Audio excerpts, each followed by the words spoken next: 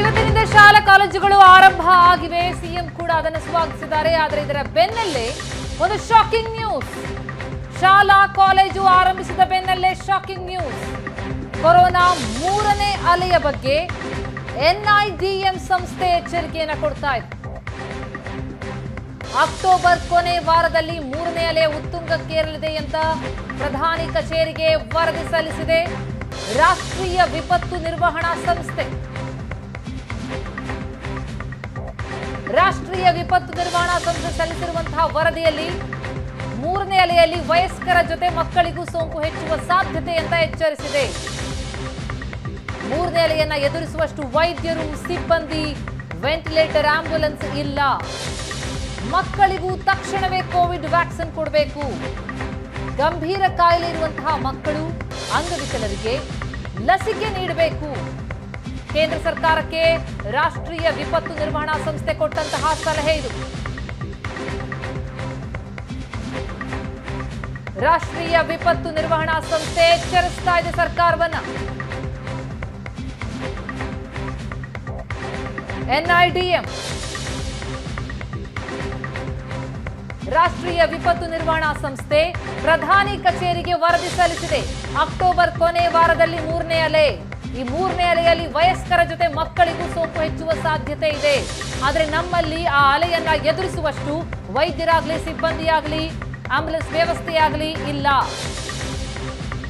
ಬಹಳ ಎಚ್ಚರಿಕೆಯನ್ನು ವಹಿಸಬೇಕಿದೆ ಅಂತ ವರದಿ ಕೊಟ್ಟಿದೆ ಸಂಸ್ಥೆ. ಜೊತೆಗೆ ಮಕ್ಕಳಿಗೂ ತಕ್ಷಣವೇ ಕೋವಿಡ್ ವ್ಯಾಕ್ಸಿನ್ ಕೊಡಬೇಕು ಅಂತ ಎಚ್ಚರಿಸಿದೆ. ಎನ್ಐಡಿಎಂ ರಾಷ್ಟ್ರೀಯ ವಿಪತ್ತು ನಿರ್ವಹಣಾ ಸಂಸ್ಥೆ ಕೊಟ್ಟಂತಹ ಎಚ್ಚರಿಕೆ ಇದು.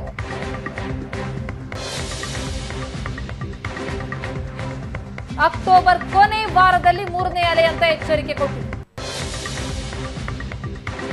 ಒಂದೆಡೆ ಶಾಲಾ ಕಾಲೇಜನ್ನ ಆರಂಭಿಸಲಾಗಿದೆ. ರಾಜ್ಯದಲ್ಲಿ 9ರಿಂದ 12 ತರಗತಿಯನ್ನು ಇವತ್ತಷ್ಟೇ ಆರಂಭಿಸಲಾಗಿದೆ. ಖುದ್ದು ಸಿಎಂ ತೆರಳಿ ಸಂವಾದ ನಡೆಸಿ ಧೈರ್ಯ ತುಂಬುತ್ತಾ ಇದ್ದಾರೆ ಮಕ್ಕಳಿಗೆ. ಆ ನಡುವಲ್ಲೇ ಇದೊಂದು ಶಾಕಿಂಗ್ ನ್ಯೂಸ್. ರಾಷ್ಟ್ರೀಯ ವಿಪತ್ತು ನಿರ್ವಹಣಾ ಸಂಸ್ಥೆ ಎನ್ಐಡಿಎಂ ಕೊಡ್ತಾ ಇರುವಂತಹ ಎಚ್ಚರಿಕೆ ಇದು. ಆದಷ್ಟು ಬೇಗ ಮಕ್ಕಳಿಗೂ ಲಸಿಕೆ ಕೊಡಬೇಕು ಅಂತ ಎಚ್ಚರಿಸಿದೆ. ಅಕ್ಟೋಬರ್ ಕೊನೆ ವಾರದಲ್ಲಿ ಮೂರನೇ ಅಲೆ ಉತ್ತುಂಗಕ್ಕೇರಲಿದೆ ಎನ್ನುವಂತಹ ಎಚ್ಚರಿಕೆ. ಪ್ರಧಾನಿ ಕಚೇರಿಗೆ ಎನ್ಐಡಿಎಂ ವರದಿ ಸಲ್ಲಿಸಿದೆ.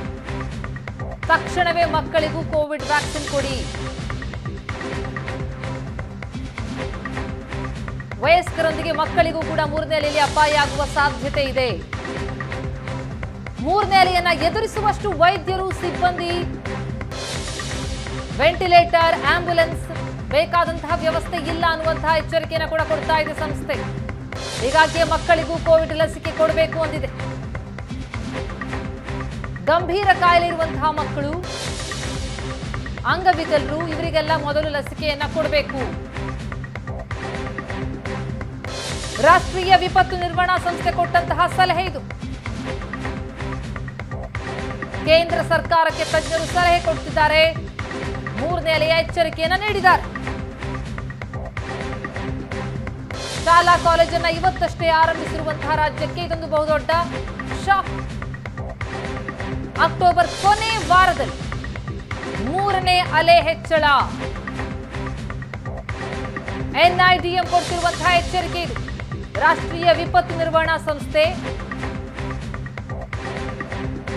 ಪ್ರಧಾನಿ ಕಚೇರಿಗೆ ವರದಿಯನ್ನು ಸಲ್ಲಿಸಿದ್ದು, ಸಂಸ್ಥೆ ಕೊಡ್ತಾ ಇರುವಂತಹ ಸಲಹೆ ಆದಷ್ಟು ಬೇಗ ಮಕ್ಕಳಿಗೆ ವ್ಯಾಕ್ಸಿನ್ ಕೊಡಿಸಿ. ಮೂರನೇ ಅಲೆಯಲ್ಲಿ ವಯಸ್ಕರ ಜೊತೆ ಮಕ್ಕಳಿಗೂ ಕೂಡ ಸೋಂಕು ಹೆಚ್ಚಳವಾಗುವ ಸಾಧ್ಯತೆ ಇರುವಂತದ್ದು. ಗಂಭೀರ ಕಾಯಿಲೆ ಇರುವಂತಹ ಮಕ್ಕಳು, ಅಂಗವಿಕಲರಿಗೆ ಮೊದಲು ಲಸಿಕೆಯನ್ನ ನೀಡಬೇಕು. ತಕ್ಷಣವೇ ಕೋವಿಡ್ ವ್ಯಾಕ್ಸಿನ್ ಅನ್ನ ಮಕ್ಕಳಿಗೂ ಕೊಡಬೇಕು ಅಂತ ಎಚ್ಚರಿಸಿದೆ. ಈ ಬಗ್ಗೆ ಇನ್ನಷ್ಟು ಡೀಟೇಲ್ಸ್ ನೀಡ್ತಾರೆ ನಮ್ಮ ಪ್ರತಿನಿಧಿ ರಜನಿ. ಈಗ ಸಂಪರ್ಕದಲ್ಲಿದ್ದಾರೆ. ರಜನಿ, ಇವತ್ತಷ್ಟೇ ಶಾಲೆ ಆರಂಭ ಆಗಿದೆ. ಅಷ್ಟರಲ್ಲಾಗಲೇ ನಿಜಕ್ಕೂ ಶಾಕಿಂಗ್ ನ್ಯೂಸ್ ಇದು. ಎನ್ಐಡಿಎಂ ಕೊಡ್ತಾ ಇರುವಂತಹ ಎಚ್ಚರಿಕೆ ಏನು? ನಮ್ಮ ರಾಜ್ಯ ಯಾವ ರೀತಿಯಲ್ಲಿ ಎಚ್ಚೆತ್ತುಕೊಳ್ಬೇಕಿದೆ? ನಿಜವಾಗ್ಲೂ ಇದೊಂದು ಶಾಕಿಂಗ್ ನ್ಯೂಸ್ ಅಂತಾನೆ ಹೇಳ್ಬೇಕು. ಎಲ್ಲಾ ತಜ್ಞರು ಹೇಳ್ತಾ ಇದ್ರು ಮೂರನೇ ಅಲೆ ಬರುತ್ತೆ ಅಂತ.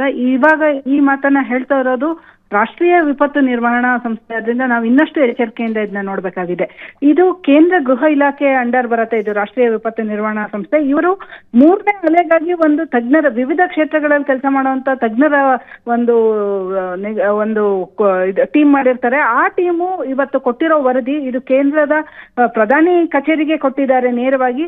ಅವರ ಪ್ರಕಾರ ಅಕ್ಟೋಬರ್ ಕೊನೆಯ ವಾರದಲ್ಲಿ ಇದು ಪೀಕಿಗೆ ಹೋಗುತ್ತೆ 3ನೇ ವೇವ್. ಹಾಗಾಗಿ ಎಚ್ಚರಿಕೆಯಿಂದಿರ್ಬೇಕು ಅಂತ.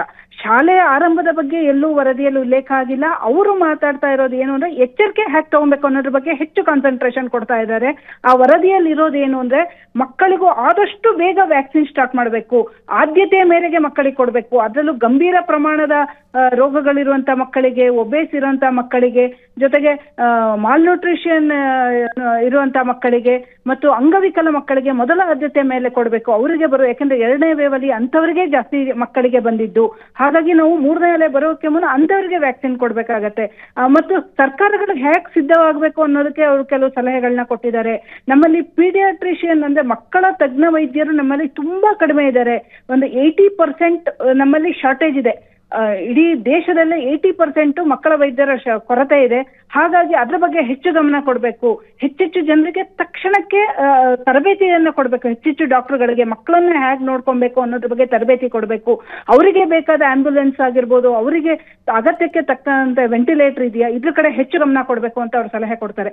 ಜೊತೆಗೆ ಕೋವಿಡ್, ನಾವು ಇದುವರೆಗೂ ಕೋವಿಡ್ ಸೆಂಟರ್ಗಳೇನಿದೆ ಅದು ಅಡಲ್ಟ್ಸ್ಗೆ ಅಂದ್ರೆ ದೊಡ್ಡವರಿಗೆ ಹೇಗಿರ್ಬೇಕು ಅನ್ನೋದ್ರ ಬಗ್ಗೆ ಮಾತ್ರ ಇದೆ.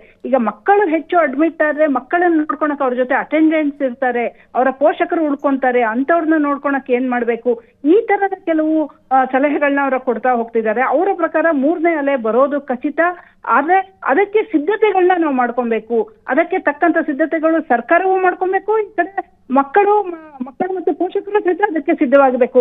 ಈಗ ಎಲ್ಲ ಕಡೆ ಅನ್ಲಾಕ್ ಆಗಿದೆ. ಶಾಲಾ ಕಾಲೇಜುಗಳು ಸಹಿತ ಎಲ್ಲಾ ರಾಜ್ಯಗಳಲ್ಲೂ ಅನ್ಲಾಕ್ ಆಗ್ತಾ ಇದೆ. ಕರ್ನಾಟಕದಲ್ಲಿ ಇಂದಿನಿಂದ ಪ್ರಾರಂಭವಾಗಿದೆ. ಬೇರೆ ತಮಿಳುನಾಡು ಅಂತ, ರಾಜಸ್ಥಾನದಿಂದ ಬೇರೆ ರಾಜ್ಯಗಳು ಸೆಪ್ಟೆಂಬರ್ 1ರಿಂದ ಪ್ರಾರಂಭವಾಗ್ತಾ ಇದೆ. ಹೀಗೆ ಎಲ್ಲಾ ರಾಜ್ಯಗಳಲ್ಲೂ ಅನ್ಲಾಕ್ ಆಗ್ತಾ ಇದೆ. ಒಂದು ನಿಧಾನಕ್ಕೆ ಇವಾಗ ಸಹಜ ಸ್ಥಿತಿ ಹತ್ರ ಬರ್ತಾ ಇದೆ ಭಾರತ. ಇಂಥ ಸಮಯದಲ್ಲಿ ನಾವು 3ನೇ ಅಲೆಗೆ ಎಚ್ಚರಿಕೆ ಕೊಡ್ತಾ ಇದ್ದಾರೆ.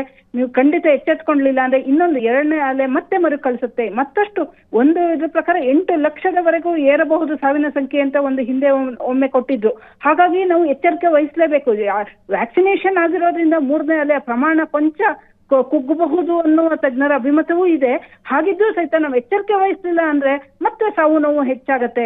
ಅದಕ್ಕೆ ಅವಕಾಶ ಮಾಡ್ಕೊಡ್ಬಾರ್ದು. ಈಗ ಸಿದ್ಧತೆಗೆ ನಮ್ಗೆ ಈಗಾಗಲೇ 2 ಅಲೆ ನಾವು ಪಾಠ ಕಲ್ತಿದ್ದೀವಿ. ಹಾಗಾಗಿ 3ನೇ ಅಲೆಗೆ ಬೇಕಾದ ಸಿದ್ಧತೆ ಮಾಡ್ಕೊಳ್ಳಿ ಅನ್ನೋದೇ ಈ ವರದಿಯ ಮುಖ್ಯ ಅಂಶ. ಪ್ರತಿಮಾ, ಥ್ಯಾಂಕ್ಸ್ ರಜನಿ ತಮ್ಮೆಲ್ಲ ಮಾಹಿತಿಗೆ.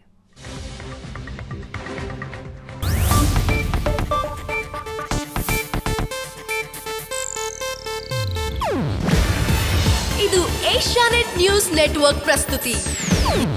ನೀವು ನೋಡ್ತಿದ್ದೀರಾ ಏಷ್ಯಾನೆಟ್ ಸುವರ್ಣ ನ್ಯೂಸ್.